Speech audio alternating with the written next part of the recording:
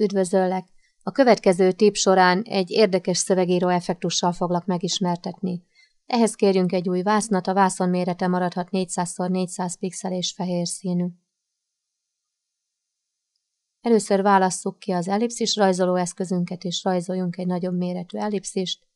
Ennek az ellipszisnek nem kell, hogy kitöltő színe legyen. Körvonal színére se lesz szükségünk, de hogy könnyebb legyen kijelölni, ezért egy halványkék körvonal színt fogok neki adni. Ezután ezt az ellipszist vágjuk el középen vízszintesen, ehhez válasszuk ki a késeszközünket, és ha a Shift billentyűt is lenyomva tartod, akkor tökéletesen egyenesen fogsz tudni vágni a segítségével. Miután ketté vágtuk az ellipszisünket, próbáljuk meg eltávolítani egymástól.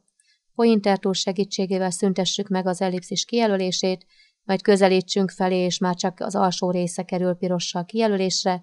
Balegérgombot, ha lenyomva tartod, akkor elhúzhatod a felső részétől. Ezzel ketté választottuk az ellipszisünket. Válasszuk ki most a szövegíró eszközünket, és írjunk egy kis szöveget. Itt a farsang. Majd ismét válasszuk ki a szövegíró eszközünket, és alá áll a bál. Jelöljük ki a felső szöveget és a felső ellipszist, és próbáljuk ráhajlítani a szövegünket, Shift billentyűt tartsd lenyomva, és jelölt hozzá a felső körvonalat.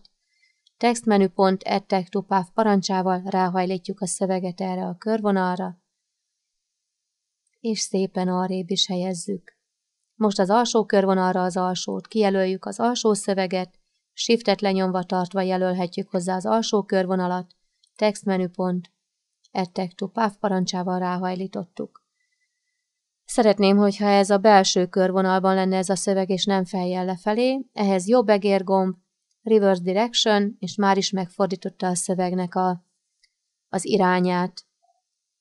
Ezek után ennek az ívnek a formáját tetszőlegesen változtathatjuk, ha a subselection tool-lal kijelöljük.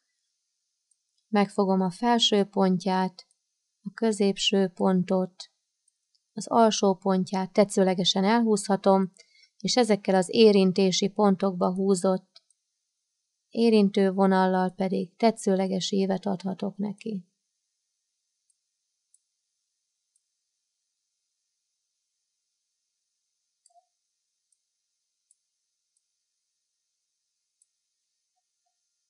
A felső vonalat ugyanígy tudom szabályozni. Ezt az utolsó végpontot akár ki is törelhetjük, arra nincs szükségünk. Ennek a végén is 2 pont van, az egyiket kitöröljük, a vágás miatt keletkezett ott egy pluszpontunk, és tetszőlegesen formálhatjuk, változtathatjuk az ívét ennek a szövegnek is.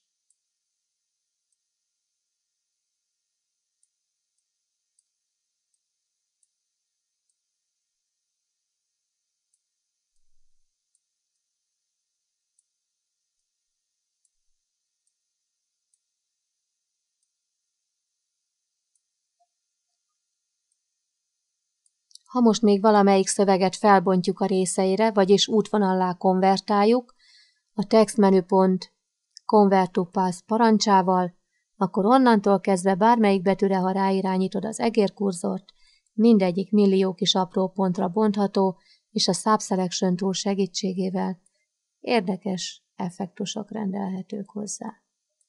Meg lehet bizonyos pontjait nyújtogatni.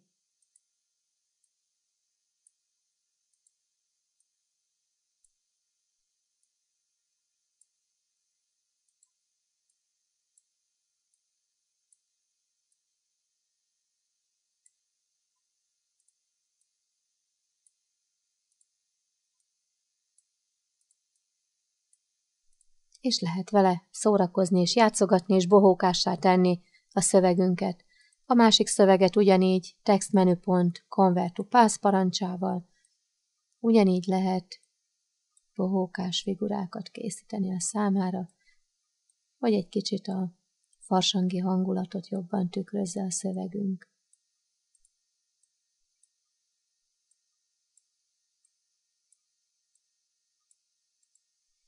Próbálgasd bátran!